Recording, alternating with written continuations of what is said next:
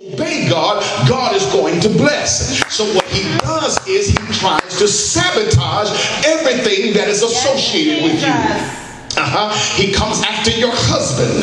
He comes after your wife. He comes after your children. He causes storms in the natural. He causes storms spiritually. And it's interesting because I figured that the Lord would come in and disrupt the program and rescue Peter out. But he did not come and do that. And that bothered me a little bit because I said, God, I know you have the power to dismiss anything that the enemy is doing. Why would you not go in and snatch Peter out of it? I mean, we're talking about Peter. This is the man that cut off ears for you, Jesus. Why, Lord, would you not do it? He said it wasn't until Peter was kept in the prison, but the church was earnestly praying for him. He said, I allowed Peter to be put into this prison of bondage. And I want to just show you for a minute, it doesn't matter what the bondage is. The fact was he was in bondage. Now, he was in jail. Look at Peter as being the pastor, because he was the pastor at the time. He was in prison shackled, and the church people were not in church. They were having church in their home, which is something that we're lacking today, where people don't have church in their home. We wait till we get to church to have church, but we don't have church in our homes. We don't pray in our homes. We don't fast in our homes. We don't turn off whatever we watch and the reality shows and put on some good gospel stuff. And we don't put on no preaching. Say, we're just gonna have a preaching day today. We're gonna listen to some good messages on television. We don't do those types of things very often. We make our lives at home so comfortable. And I'm not saying that you shouldn't be comfortable, but every so often you need to shut everything down so you can hear what God is trying to say. The scripture says that he was in jail and the church family was praying. They were praying for Peter. They were home in the house laying out before the Lord saying, Lord, rescue Peter. Get Peter out of it. Lord, deliver Peter. He's in jail. John just got killed and he's been sawn asunder. Lord, get him out of prison. See, I'm from the old school where the old mothers used to pray both night and day. They used to lay before God and say, Lord, loose him completely. Don't let anything attack him. Get him out. Touch that young lady. Touch that young girl. They would lay hands. They would believe. They would get on the phone and do a chain phone link and pray all night. They would say, I'm not eating nothing. I'm not going to work. I'm not going nowhere, because we need to make sure that some things happen. One of the things that is missing in the church today is a tenacity to continue. We have a bunch of quitters that are on the team sometimes, because as soon as things get tough, they quit.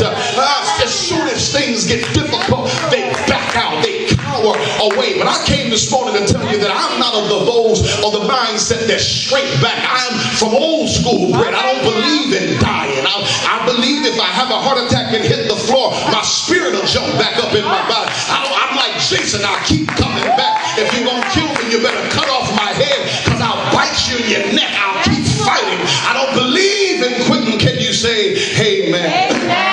In this prison, and while he's in the prison, the saints are praying. What's wrong with us that we won't pray? The problem that we're seeing in the church is that folk don't believe that prayer really works. We want everything to happen microwave. We want a quick meal. We want it fast and in a hurry. But we will not pray about it. We'll argue about it.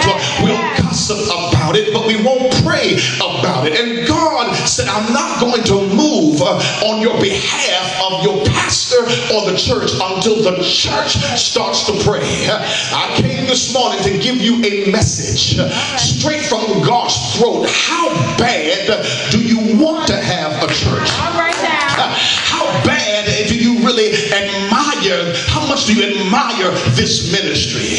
I'm not talking about so that you can celebritize the pastor, but I'm talking about that you need ministry. See, there's some things, I told somebody the other day, I can't live without a good word in my spirit. I can't live without a pastor preaching the word to me. I can study for myself, but there are sometimes I need to sit at somebody's feet and get a word. You don't know everything. I'm going to come and tell you right now, you can study all your little life, but you don't know everything. There's sometimes you need to have somebody speak over you, pray for you, when you can't pray for yourself. There have been times that I've been in situations and I did not have the faith, nor the strength, nor the desire to pray for myself, but I had somebody else praying for me. need you to understand that they were praying earnestly. That means they were praying that to the point where they had no more voice. They were praying so much that nothing else mattered. Their appetite didn't matter. Their date night didn't matter. Their movie time didn't matter. You're not going to say nothing to me. Their nail appointment didn't matter. Their hair appointment didn't matter. And you know why? Because they realized that if we don't get the man of God out, we can't get out. Because he is the one that is speaking over the church. Yes, people are not praying. And he said, you know why people are not praying is because they have not gotten to the point where they need ministry bad enough. What does that mean? People are not sick enough. Because when people get sick, they start praying. You ain't lost nothing yet. When you start losing cars and houses, then you're going to start praying. They said they ain't lost no health yet. But when they get sick in their body, they go worry, doc. They're going to start praying. He said they haven't lost none of their eyesight yet. And when they can't get it fixed by the optometrist, they're going to start praying. When they get a lump in their breast and their nipple falls to their right kneecap, he said they're going to start praying. When they get, y'all ain't going to say nothing to me. He said, I know how to get everybody aligned to pray. I'm going to allow circumstances and storms to hit to make you pray.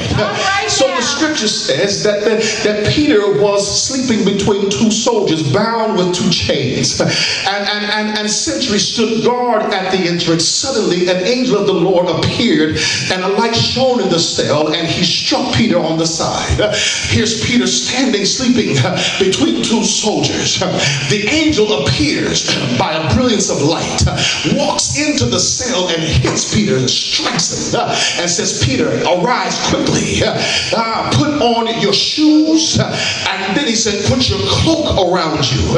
Which tells me that Peter, first of all, if he were going to be delivered, he had to get up quickly. That thou doest, do it quickly.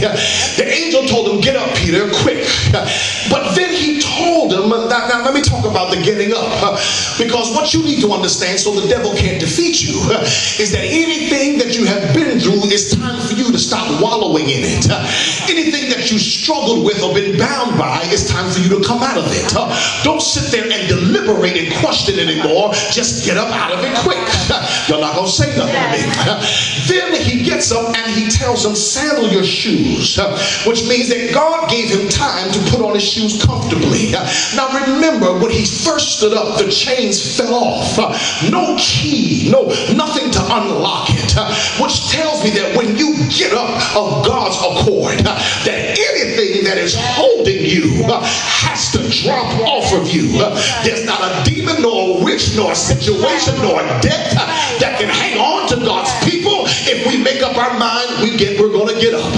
But the question is, do you want to get up? Jesus always asked people that are healed, do you want to be healed? I thought that was retarded. Of course the man wants to be healed, but not everybody is interested in being delivered.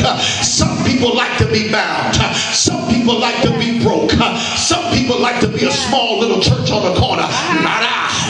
I don't like to be broke. I don't want to be a small little church on the corner. I don't like, y'all ain't gonna say nothing.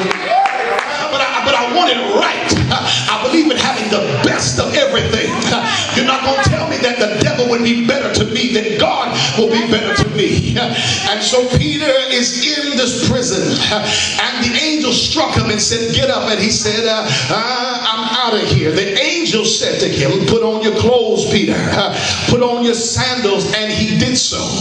This next move of God is going to be because you did whatever he told you to say. Whatever he said to you, if you do it, you're going to have it. If you pray about it, you're going to get it. If you fast about it, you're going to get the answer. He said, but I need a group of people, a church, that when I tell them to do something, they don't question me. It doesn't have to make sense. Can I tell you the order of how it's supposed to be? And I'm going to tell you anyway. The first thing is that you're supposed to honor God. No matter what happens, how bad things get, you honor God. If you don't honor God with your tithing and your offering, prospering, you just might as well close the door. You cursed. That's elementary. The second person that you honor is the position of the pastor. You make sure that the man of God has bread enough to eat. Y'all know y'all wouldn't hear me preach this 8 years ago, but I can't. If I don't tell you, I'm gonna be held responsible. All right. You're supposed to make sure that the needs of the man or woman of God is met to its fullest, not halfway. That means that the rent is supposed to be paid. That means the car note is supposed to be paid. That means the insurance is supposed to be paid. And it's not that those individual things need to be done. It's that a lump sum is supposed to be given so that all expenses are covered. This way, when he gets to the house of God, he doesn't have to be preaching and thinking about what he's got to do next. Who are cursed right now because they only tithe but they don't give an offering. He said bring the whole tithe and the offering. You can't do it halfway. You've got to do the whole thing. You can't just pray. You got to fast and pray. You're not gonna say nothing. Faith without works is dead. Well, I got faith, but are you working with what the faith you got? You ain't doing nothing unless you got some works with the faith. God said the order is supposed to be that the man of God is set up, that he's taken care of. You should want the pastor to have the best. You know why? Because it is I want to say an abomination. It is an ill reflection that when I go to a church to preach, the first thing I look at the man of God. I look at what he's driving. I look at his clothes. I look at his office. I look in his eyes. I look in his eyes to see if the gleam has gone out of his eye. And I can tell before I ever hit the rostrum what kind of church he has by the look in his eye. It ain't got to do with what you got on, how well you look. It's the look that he has in his eye. If he doesn't have a candlelight in his eye, that means he's not being taken care of. You're not going to say nothing to me. When the man of God is not taken care of, you put handcuffs on him. So they prayed for the man of God. And the Bible says that they passed the first and second gate. Peter came to himself and said, now I know without a doubt that the Lord sent his angel and rescued me from Herod's clutches. Look at somebody and say, I have an angel. Y'all said that kind of way. Look at somebody and say, I have an angel. Angels are God's servants that do his bidding. Angels are given to you. They said they react or respond to the word of God that you speak. They don't respond to your voice just because you say something. They respond when you speak the word of God. So when you say, Lord, protect me, the protective angels stand at attention. When you say, no weapon formed against me, they take out their swords on your behalf because they are responding to the word of God. Can I tell you that the scripture says that when it dawned on him that he went to the house of Mary, the mother of John, and called Mark, where there were many people gathered, even praying. Peter walked to the house. When he got to the house, he was knocking on the door, and the church folks were in the house praying, and he was knocking, and here came one of the little servant girls named Rhoda. Somebody shout Rhoda. And Rhoda came to the door. When she got to the door, she said, who is it? And it said Peter. And she was astonished. She couldn't believe that it was Peter. In other words, she didn't believe that Peter was at the door because the saints were in the back room praying. I said, God, what does this mean? He said, Green, it means that people, we in the church is praying, but they have no expectation that I'm going to do what they're praying about. Because if she had expectation, she would have said, come on in, Peter. She left the door closed in her excitement, went back in the room and told the rest of the church that Pastor Peter has been delivered. They said, you must be out of your mind.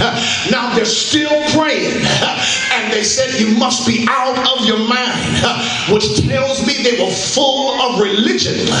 They were not full really of the Spirit, because they should have known with expectation that when I pray for something, I expect God to answer.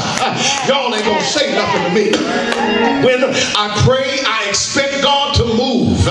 So she came back to the door. When she got to the door, she said, come on in, Peter.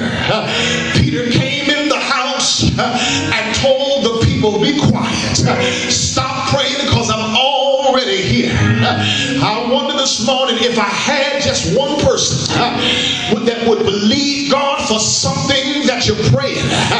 Get your expectation together.